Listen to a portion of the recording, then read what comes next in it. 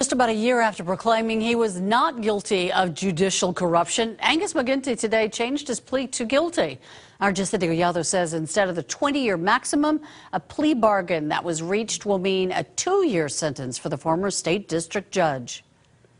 No longer behind the bench, Angus McGinty went before a federal judge to admit his guilt on one count of honest services wire fraud, that being depriving citizens of those services as judge by soliciting and accepting bribes from attorney Al Acevedo, including free repairs on the judge's 2 Mercedes in return for lenient sentences. Acevedo has pled guilty as well and awaits sentencing.